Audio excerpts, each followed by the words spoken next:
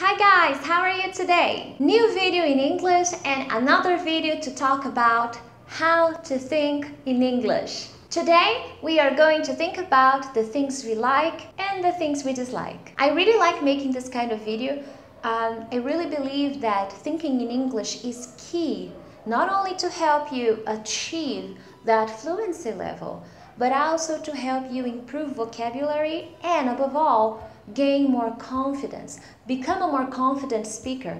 Because once your brain is trained, once you prepare your brain for some kinds of conversations, by the time you actually have to talk to someone about them, you will feel more confident because you will remember things more easily. That's why this kind of exercise is so good for you.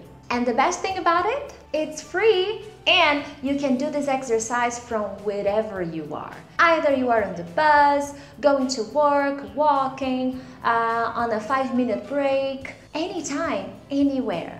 And you also have the option of making this exercise easier or more difficult. It's up to you. It's up to your English level. So the more advanced you are, the more challenging this exercise can become. The more beginner, the lower your level is, the easier you need to make this exercise. So it all comes down to your level. So if you are a beginner, you need to use simple words, simple expressions, short sentences. On the other hand, if you are an intermediate speaker or an advanced one, what are you waiting for? Make long sentences, complex ideas.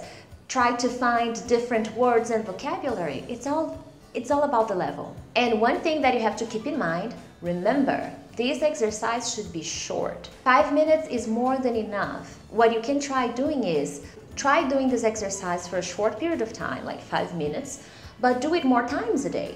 So you can do 5 minutes in the morning, 5 minutes in the afternoon, and 5 minutes at night, or twice a day. So try to do it for a short period of time, but more frequently. And remember, be consistent with the frequency and amount of time that you dedicate for this exercise. Now, before you start doing this exercise mentally, you need to sit down and write on a piece of paper or on your phone a list of things that you like and dislike. Another thing I want to show you today on this video is some suggestions of different verbs we can use when we want to talk about things we like and dislike. Some of you probably already know these verbs. However, when we are talking to people, we have a tendency to forget these verbs and focus on like and don't like very much. So we use them very much and we forget other options. So today I'm gonna try to explore these other options. I'm not saying that you should not use like or don't like in the negative, but try to explore different options, okay? First, let's focus on the activities we like, okay? I chose a few things I like doing. So I wrote them down, like work out, go to the park, listen to music, watch TV series or movies. Now, I picked these 4 activities, and after I chose them, I also wrote next to these activities a little bit of explanation to why I like them, or a compliment, just to complement the idea of the activity I like.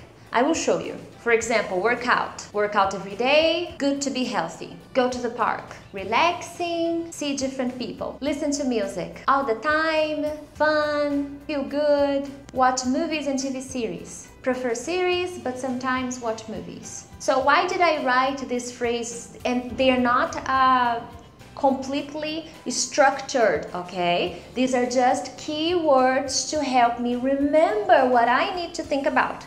Alright? So I wrote this because it's always important to know why you like something, you know, like not the explanation to someone, but when you are speaking, consequently, someone will ask you, oh, why do you like to listen to music? It may seem very obvious, but it's good for your vocabulary, to gain more words, to learn more words, to be able to express yourself. That's why this is a good exercise. So I wrote only keywords to help me remember what I want to think about, okay? Now let's see what I wrote for my dislikes. Doing housework. And the complement, the explanation, lazy. Watching soap operas. Not interesting. Wake up early, not a morning person. So I wrote 3 things I don't like, and I tried to write some kind of compliment to this activity. And now I am going to mentally build these sentences in a way that I can actually have a conversation with someone at some point when I need to. Let's see how it goes. I like doing many things. For example, I love working out. I work out every day because it's good to be healthy. I also enjoy going to the park. It's relaxing and I see many different people. Another activity I really love is listening to music. I really appreciate listening to music because it makes me feel good. I'm also crazy about TV series and movies. I prefer TV series, but sometimes I watch movies. Now, if you ask me about what I don't like doing, that's pretty easy. I hate doing housework. I think it's because I'm a little lazy. I'm not a big fan of soap operas either. I don't know, they are not interesting. And I absolutely hate waking up early. I'm not a morning person. Now guys, observe the verbs I used. Observe that I also used adverbs and some expressions. For example, I said, I'm not a big fan instead of saying I don't like. So you don't always have to use the verb like to express that you like or that you don't like. So I'm not a big fan of soap operas. I do not like watching soap operas because they are not interesting. So because I have more vocabulary, I can make more sentences. But take a look at my examples here.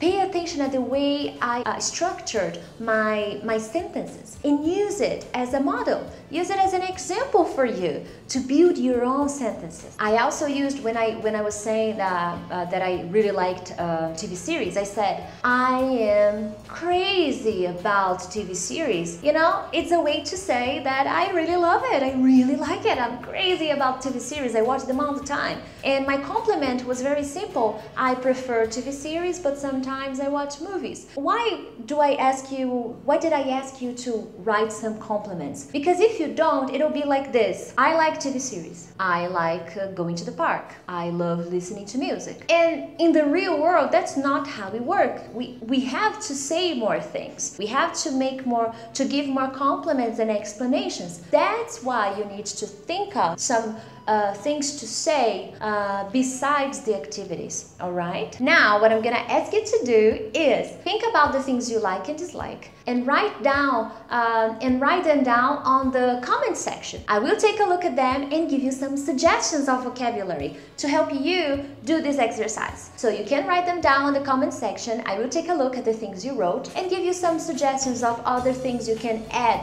to the things you already wrote. What do you think of this video? Leave a comment and tell me what you thought about it, alright? Don't forget to share this video with your friends and click on the like button, okay? Well guys, thank you very much and I'll see you next time.